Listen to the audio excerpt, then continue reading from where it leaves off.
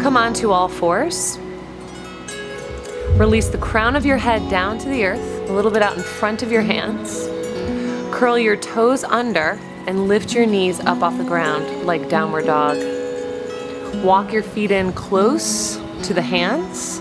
Root down through the palms and the crown of your head, and keeping your legs straight and together, exhale, float the legs up into tripod headstand.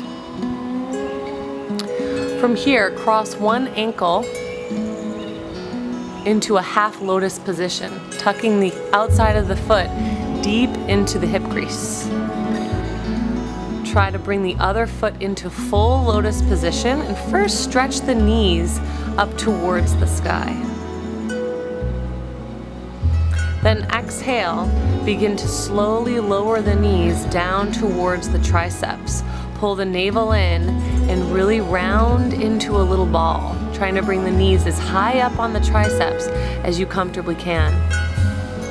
You're gonna root down through the palms and float the top of your head up off of the ground. Squeeze your legs together so you stay in the lotus position. Move your arms as straight as you comfortably can. Tuck the chin and gently tap the crown back down onto the earth. Shift your weight into the head and hands and float your lotus back up towards the sky. From here, you're going to release the legs and come into the lotus with the other foot in the hip crease. First, extend the knees towards the sky, stretch it out.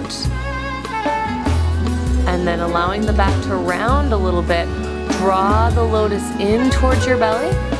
Release the knees down onto the triceps, press with the palms, and float the head off of the earth. Arms are like chaturanga, or you can try to straighten the arms to challenge yourself. Chin to chest, lower the crown back down onto the earth.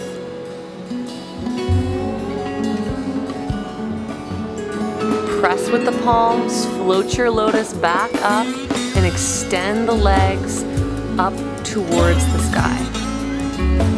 Keeping your legs straight and strong, lower them together towards the earth. Gently placing your feet onto the ground, coming into child's pose, and resting on the forehead for a few easy breaths.